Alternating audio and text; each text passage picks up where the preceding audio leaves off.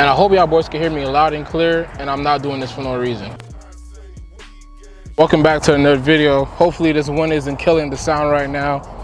In today's video, I want to give you guys 5 things that I love about being turbo. And it should be a quick and simple video. I'm not going to try to make it 8 minutes long, 10 minutes long. This should just be simple and easy. So I know a lot of you guys out there watch my videos, and you guys want to know if I had any problems being turbo or if you guys should go turbo. And I'm gonna tell you guys now, turbo ain't for the weak, bro. Stuff will break, stuff will wear out faster. I had none of that issue but besides my mortar mount taking a crap on me, and that was because of I guess just the design of the mortar mount. But now I have a Hatsport mount, so I have no issues now. But yeah, that was the only issue I had. The transmission is built. If you guys know, 9th gen transmissions are very weak, so usually around like 350 torque or around 400 horsepower is when they start to give out, and it's usually 3rd or 4th. To eliminate that, you build it obviously, and that's what I got done to my transmission. I have a 3rd and 4th from BF Gears. Shout out to them. Car makes, the last time I had it on the dyno at 11 psi, it made 433, and it sees 15 psi a lot of the time. So you guys could kind of see where that's at.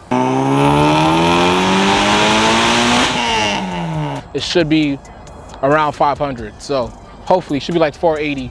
So yeah, man, the car has been lovely, been reliable. I do want to drop the trans again and swap out the clutch or swap out the throwout bearing, because it is making a funky little noise, man. But yeah, everything's been sweet. So number 1, the reason why I love being turbo is because of the turbo noises. If you guys don't know, these cars make some nice turbo noises.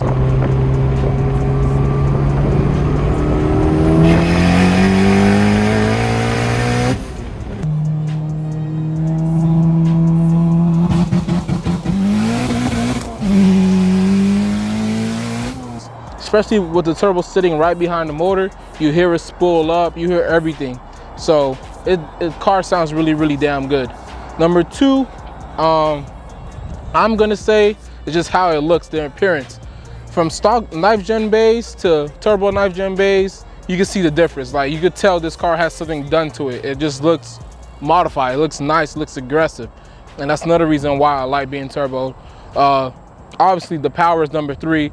This car puts down the power, and it makes a good enough power to beat a lot of vehicles that you see in the street. I'm not gonna say it's gonna beat twin turbo Lamborghinis and Mustangs and stuff like that, but it will give some work to some Camaros and full bolt-on Mustangs and stuff like that. Somebody's doing a mean pull on the highway.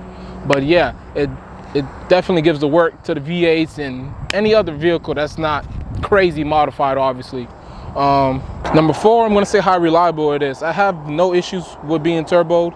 I've been turbo for actually over a year now. It's been over a year since I've been turboed, and I put about, I guess you could say, over 10,000 miles on the kit.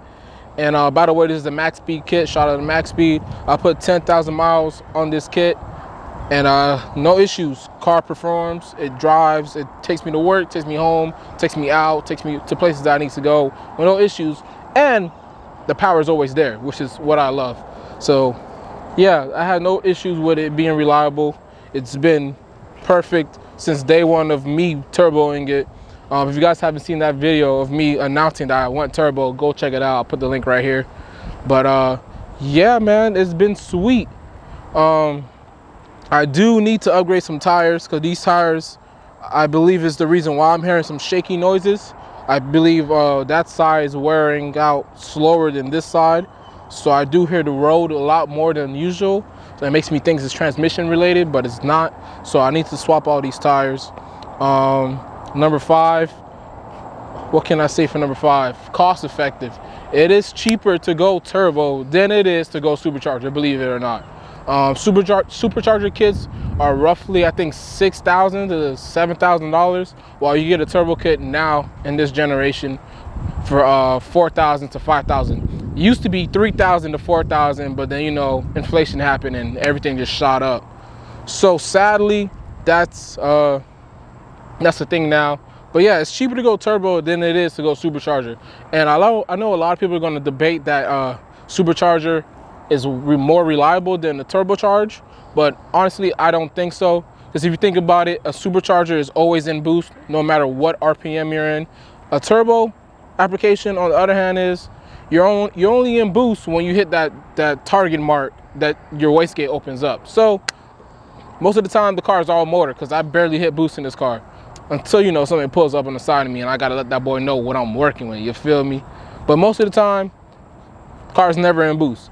So yeah, man, like I said, I wasn't gonna make this video extra long.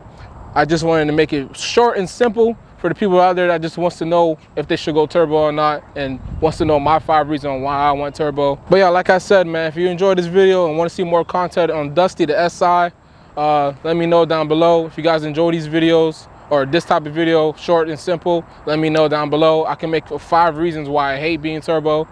And yeah, that one's gonna be hard, because I actually love being turbo like a lot. So yeah, man, if you guys enjoyed the video, please leave a like, comment, subscribe, follow your boy on Instagram at _GotTheSoda.